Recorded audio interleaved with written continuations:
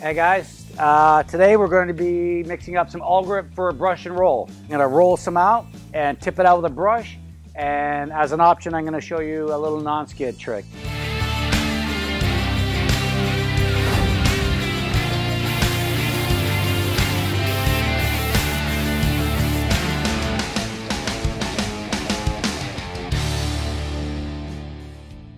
Let's get the mix going now.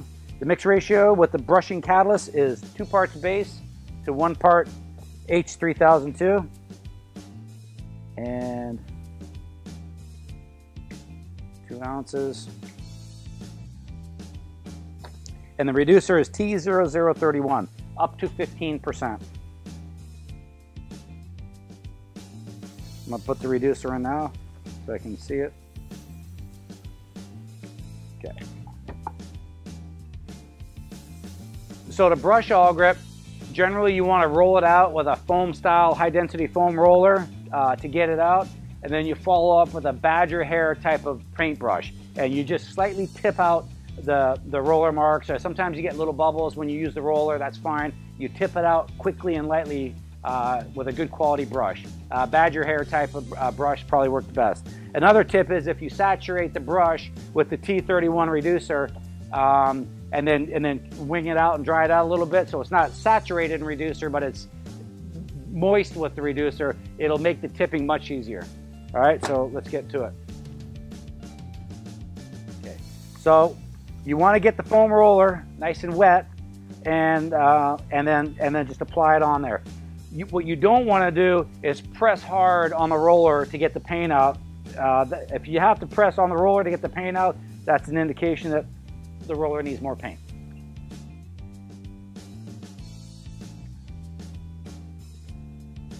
And generally what you like to do is just finish off in the same direction always. Same thing when you're tipping. You don't want to tip back and forth, you tip the same direction all the time. So we're going to roll this whole panel out and then follow up with the tip.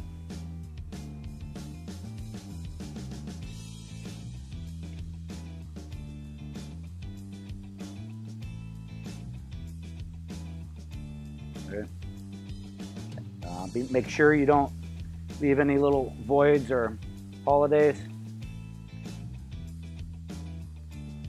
All right. If you're tipping a hull, generally it's a little bit better if you're tipping from top to bottom as opposed to sideways. Ideally, if you could reach from the rub rail to the boot stripe, that would be your best bet. Just a small amount of paint, and we're just going to slightly tip, get these bubbles out.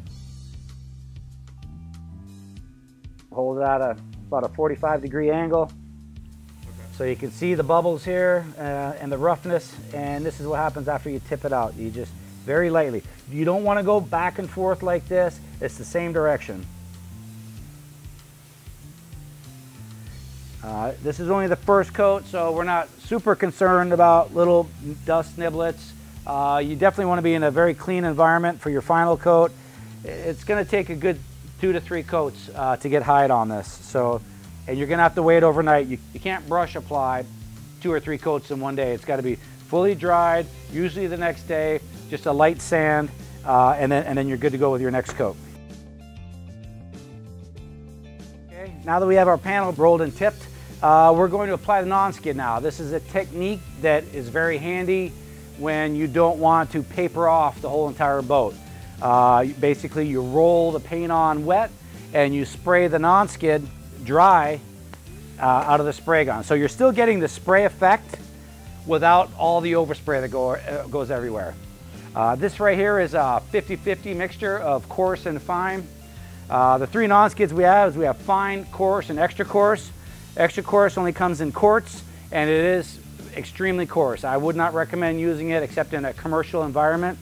The fine is not very coarse, it's smooth, you can sit on it with a bathing suit. The coarse is pretty good for walking on, it'll keep you from slipping. But if you mix them 50-50, you get the best of both worlds. So let's go ahead and spray the non-skid on.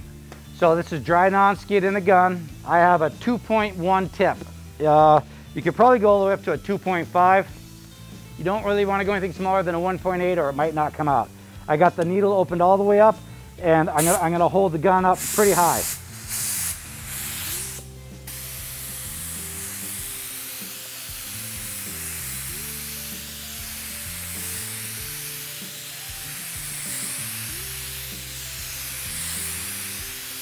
You can cross coat it just to make sure you get it nice and even. Okay, we're done. So the advantage of rolling the paint on and applying the non-skid dry is, first of all, you don't need to paper off everything all off. You just tape your borders off and roll your paint on. But the second thing is, you cannot over apply the non-skid. So in other words, if you have the paint mixed in the non-skid and you spray it and you put too much on, you start to lose the non-skid effect. It gets drowned in the film. You could spray the whole container on this. The rolled film of paint will only absorb so much non-skid. The rest of it just blows away. So it makes for an easy application. So you don't have to do it this way. The other option would be to mix the paint for a spray application and put the non-skid in the paint and spray the non-skid and the paint together. Either way, whether you roll it and spray it on dry or put the non-skid in the paint and spray it on wet, you always need to follow up with a final coat of just straight paint to encapsulate that non-skid particles. If you don't do that, the non-skid particles will float in the coating and is very absorbent and will be prone to staining. So it'll last much longer and look much better if you apply a coat of just straight paint over top of it. Thanks a lot, guys.